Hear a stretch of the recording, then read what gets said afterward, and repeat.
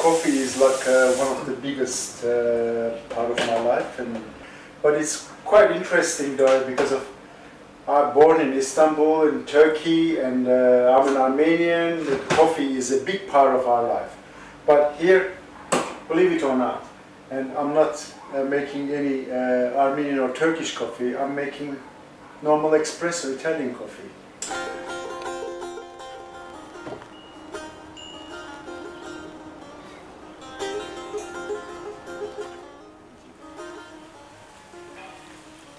I born in Istanbul in 1965, and born in Istanbul in Armenian family. We used to go to churches, and the others goes to mosques, and some people, many of the people don't go anywhere. In fact, lots of languages spoken in surrounding me: Armenian, Kurdish, Turkish, and in fact some Greeks as well. It's a good childhood I have, you know.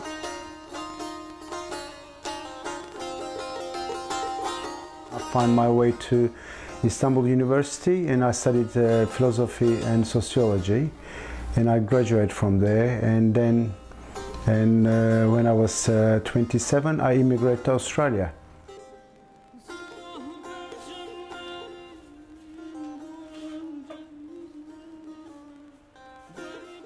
We didn't talk about Armenian history that much in that period of time because of it's a very different times, because our parents didn't want us to learn about Armenian past that much in that period of time because of very young, vulnerable age. But like then, when I start investigating a little bit of the Armenian past, and I'll start digging in the roots, and you start digging in and finding out Armenian past in that region, and all of a sudden you're realizing how little you know. And that's why I start my projects as well, and I start taking photographs of Armenian heritage. This is Arat from Doğu Beyazıt, this Turkish side, and this is again from Turkish side, but this is from Armenia, how it looks. And in fact that Arat, it's a beautiful mountain, my favorite mountain.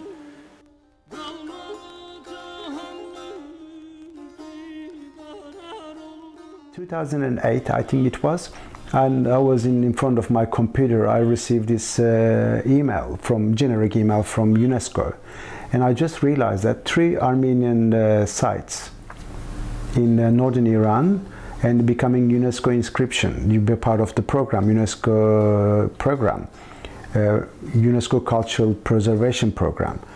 And more I look at the dig-in, the storyline, and I find that actually Miras-ı Ferengi. Miras-ı Ferengi is a equivalent of UNESCO Heritage Cultural Protection Site program.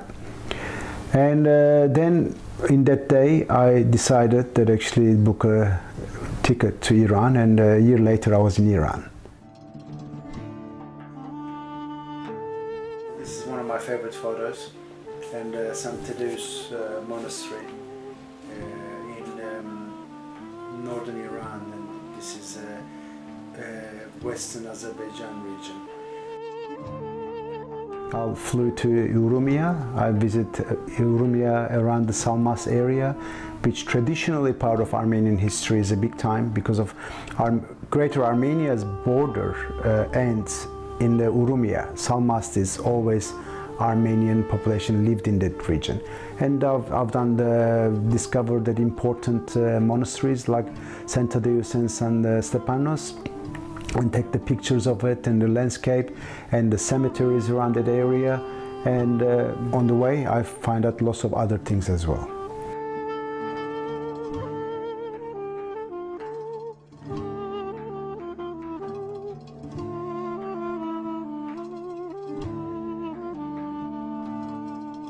When I just look at all the Armenian elements in that Iran, how they kept and how they preserved, it's fascinating because of many other countries in the surrounding neighborhood, they erase everything Armenian.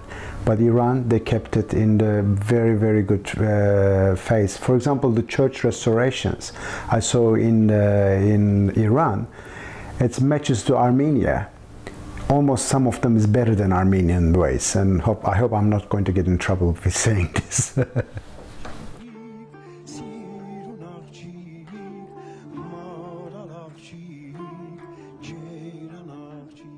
Whenever I go, if there is an Armenian church, definitely I'll go and introduce myself, and I always get help from them because I'm one of their sons. You know, like in Armenian church is not for only believers. Armenian church is a gathering place for all the people. And I stayed with Armenian families in the Urumia area, and they didn't know me, but they opened their doors to me. I mean, I'm very grateful to them.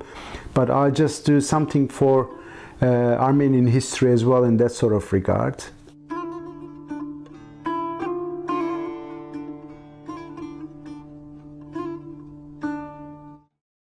All the events on 1915 Armenian genocide cuts our culture in a very bad way, because we not only lost a great amount of people, but we lost the culture.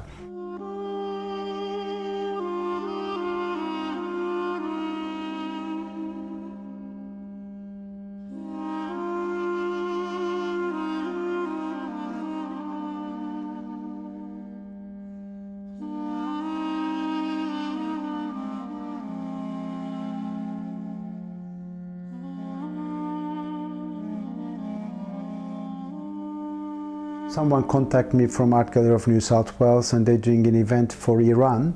They want me to do representation, like a presentation of what I was doing with Iran photos.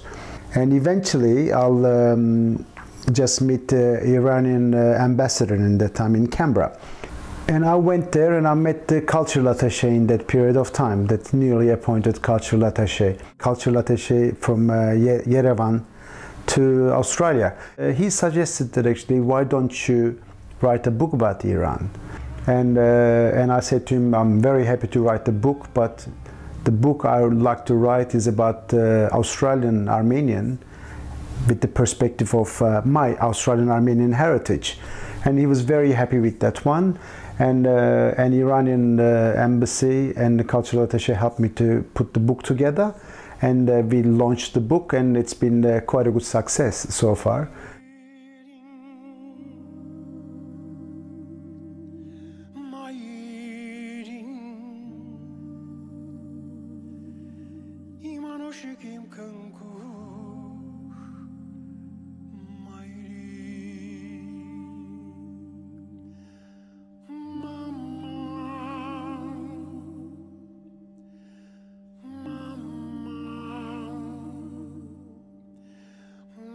My signature photos, mainly I enhance the colors a little bit, and almost like how I sees it, not how the camera sees it.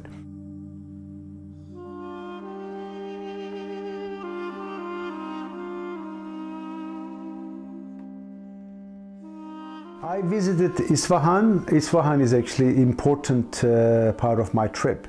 And also it's a very big section of my book is about Isfahan as well. The city getting a bit empty with Armenians, lots of immigration is on the agenda now, and many Armenians left, or still some living in that area for finding a better future in elsewhere.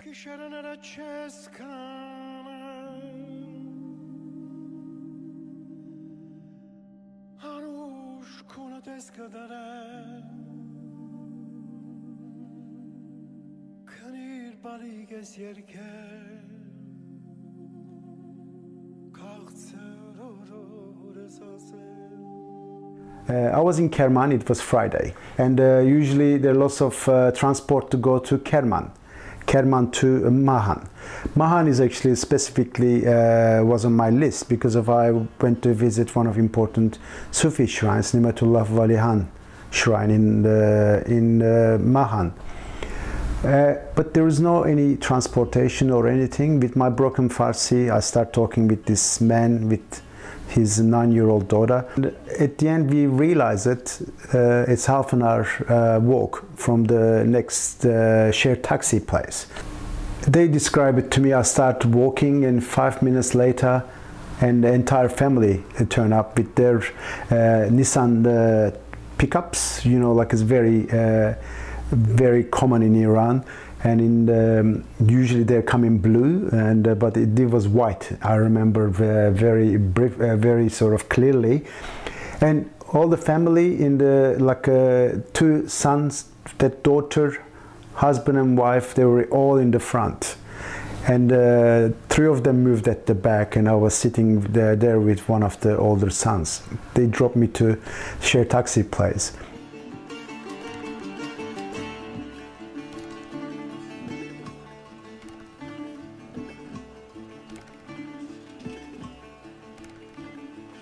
I can say a few words, but I'm getting nervous because of my accent probably is not that good. And I say Khodafes is one of the words I like, but I use that one at the end. But Hale Shoma Chetore, you know, like it's a bit more formal, I guess. And if I push myself, and I can say a few words, but my favorite one I love, and I learned No Keretem. You know, like this is actually probably the word opens every door in Iran.